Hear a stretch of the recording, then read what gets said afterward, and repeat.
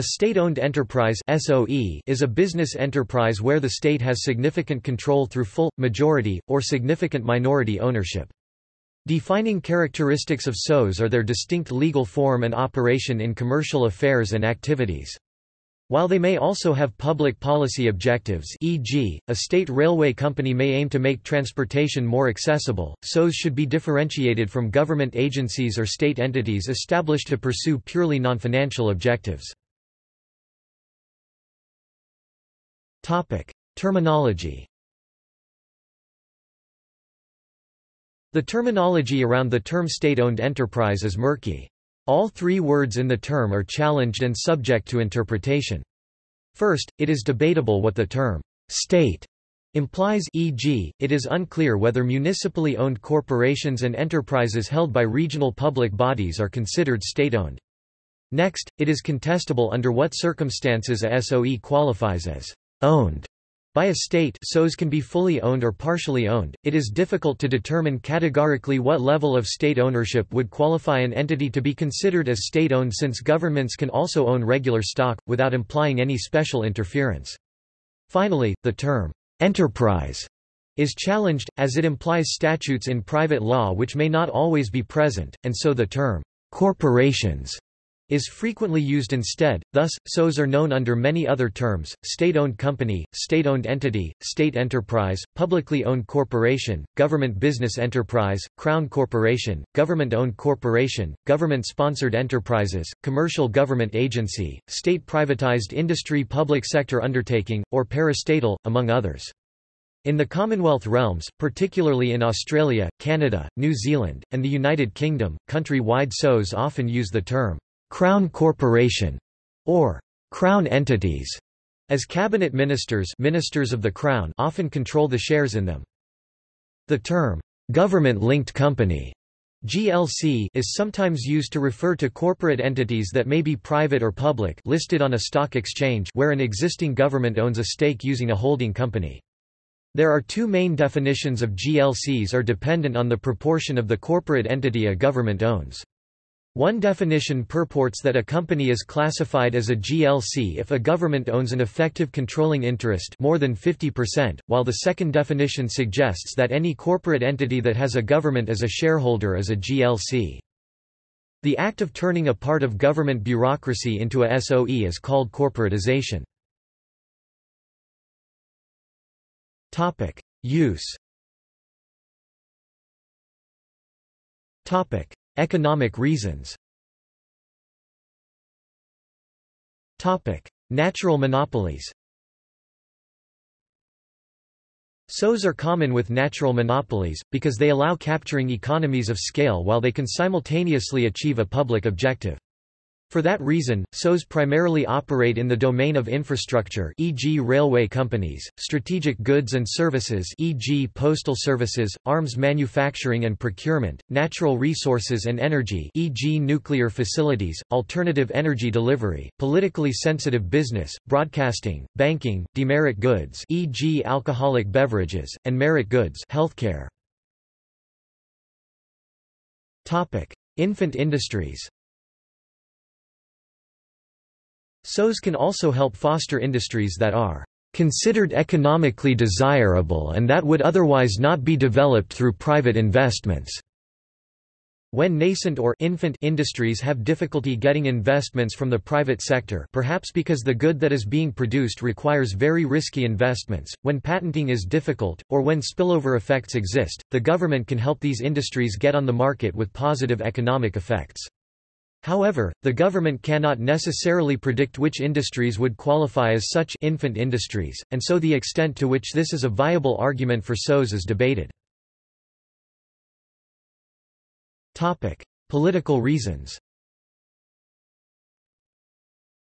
SOEs are also frequently employed in areas where the government wants to levy user fees, but finds it politically difficult to introduce new taxation.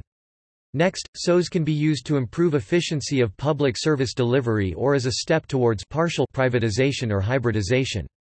SOEs can also be a means to alleviate fiscal stress, as SOEs may not count towards states' budgets.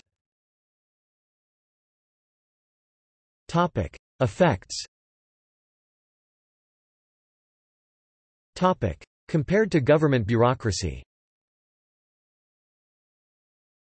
Compared to government bureaucracy, state-owned enterprises might be beneficial because they reduce politicians' influence over the service. Conversely, they might be detrimental because they reduce oversight and increase transaction costs such as monitoring costs, i.e., it is more difficult and costly to govern and regulate an autonomous SOE than it is the public bureaucracy. Evidence suggests that existing SOEs are typically more efficient than government bureaucracy, but that this benefit diminishes as services get more technical and have less overt public objectives. Compared to regular enterprises. Compared to a regular enterprise, state-owned enterprises are typically expected to be less efficient due to political interference, but unlike profit-driven enterprises they are more likely to focus on public objectives. Around the world. In Western Europe and Eastern Europe, there was a massive nationalization throughout the 20th century, especially after World War II. In Eastern Europe, governments dominated by communists adopted the Soviet model.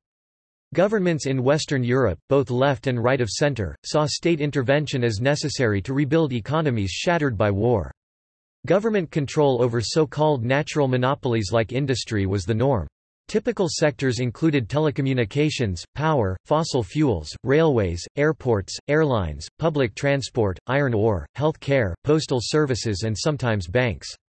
Many large industrial corporations were also nationalized or created as government corporations, including, among many others, British Steel Corporation, Statoil and Irish Sugar. A state-run enterprise may operate differently from an ordinary limited liability corporation. For example, in Finland, state-run enterprises are governed by a separate act. Even though responsible for their own finances, they cannot be declared bankrupt, the state answers for the liabilities. Stocks of the corporation are not sold and loans have to be government approved, as they are government liabilities. In most OPEC countries, the governments own the oil companies operating on their soil. A notable example is the Saudi Arabian National Oil Company, Saudi Aramco, which the Saudi government bought in 1988, changing its name from Arabian American Oil Company to Saudi Arabian Oil Company. The Saudi government also owns and operates Saudi Arabian Airlines, and owns 70% of SABIC as well as many other companies. They are, however, being privatized gradually. In some countries, the governments own the electricity companies operating on their land. A notable example is the Sri Lanka Ceylon Electricity Board Lanka Electricity Company Private Limited, which the Sri Lankan government operates. Economic theory.